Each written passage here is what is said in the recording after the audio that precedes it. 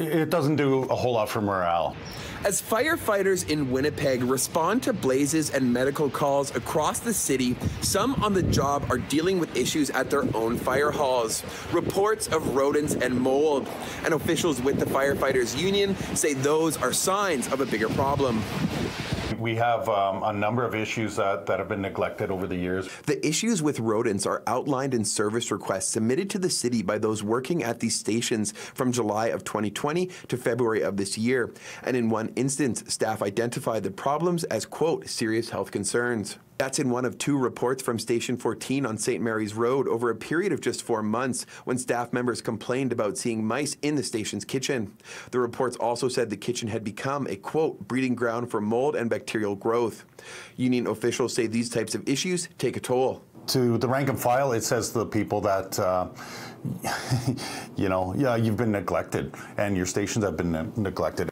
Station 14 isn't alone. The standalone paramedic station on Osborne Street in Station 30 saw requests for service around pests 2 times in roughly 2 months. Staff detailing how they've had mice droppings on desk space and have also seen mice on all 3 floors of the station.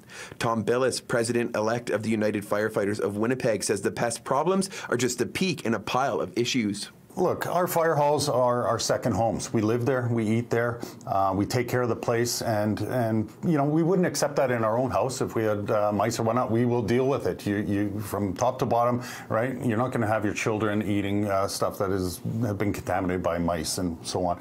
So, I mean, that's all our crews want is a safe place to eat and sleep and not have to worry about getting sick from that. Even the Winnipeg Fire and Paramedic Services headquarters has not been spared from the presence of mice, as their staff have reported mice droppings in the building's kitchen, including in utensil drawers and where people are expected to prepare meals. Billis says it's the belief of the UFFW that there needs to be a renewed priority on firefighting infrastructure in the city, saying it's not where it should be on Winnipeg's priority list. I don't think it's high enough, and that's been the case for decades, frankly. We are always pounding the table that things could be better. They could be more diligent dealing with that, and it's coming to a head right now. The city of Winnipeg is preparing to revamp its firefighting and paramedic response. A master plan analysis is currently underway to identify how many fire stations in the city need to be replaced or remodeled. Both stations number 14 and station number 30 are identified as needing replacements. City News reached out to the city of Winnipeg to find out what's being done to address the presence of rodents and find out if these specific instances have been dealt with, but a response was not received by deadline.